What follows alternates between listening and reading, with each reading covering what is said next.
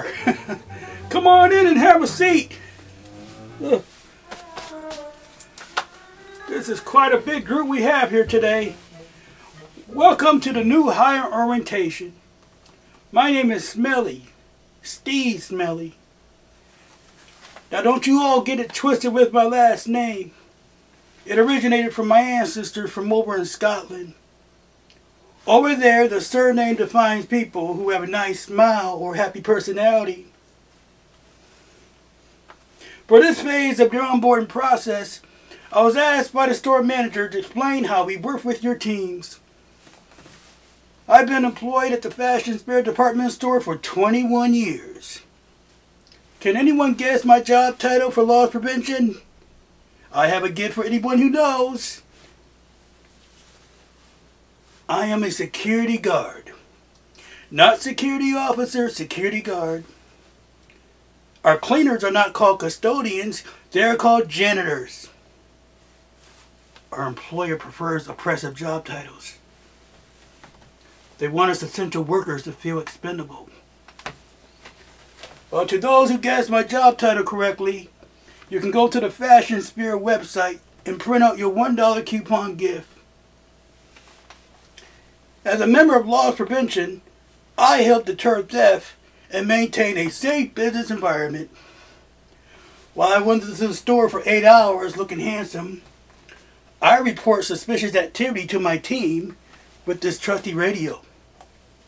Observe and report. That's it. That's all I do. I do not chase or detain shoplifters. With this arthritis, it wouldn't do me good anyway. Now, don't shoot the messenger here. This Springfield store location is understaffed. None of you are guaranteed a day off. We have 7 days in a week, right? Well, your manager will have you slaving on 5 of those days, minus the holidays without pay. What do you think happens on the 2 other days you are not scheduled to work? My friends, you are on standby. You are required to call your manager at a designated time. You must find out if you are to come to work.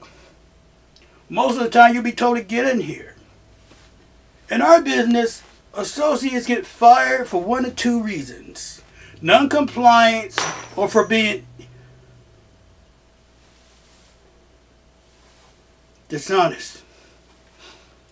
I'm going to relate to you my own experience about dishonesty.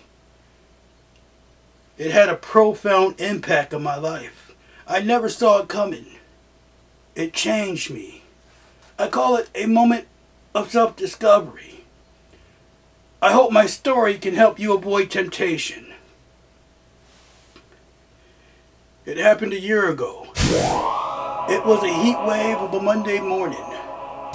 Inside the Bay Street Diner, I'm sitting across the table from my beautiful daughter Holly.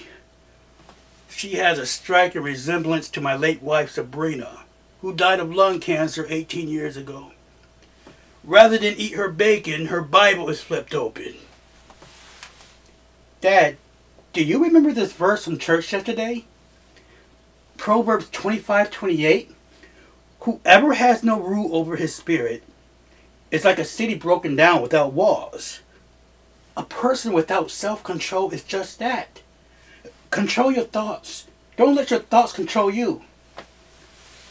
Holly, if you're not going to eat that bacon, I'll gladly go T-Rex on it. That is precisely what this verse means.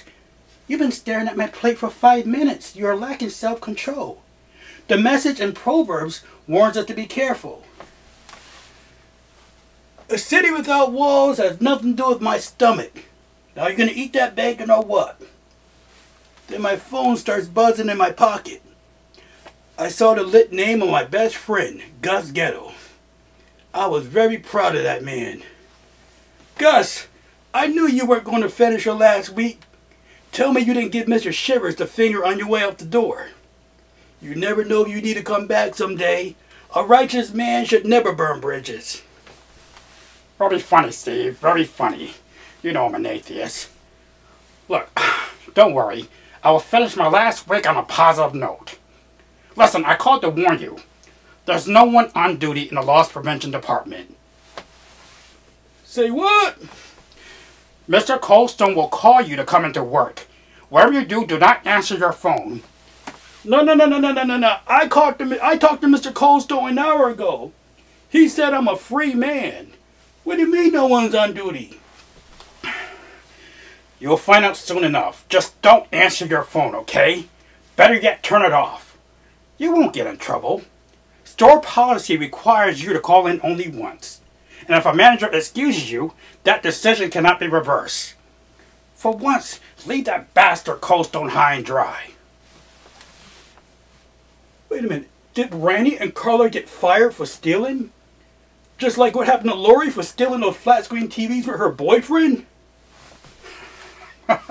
Steve, your old manager was so stupid. Look, I have to go. Just enjoy your day off. Forget about Coldstone. Forget about this place. We'll talk later, okay? Bye.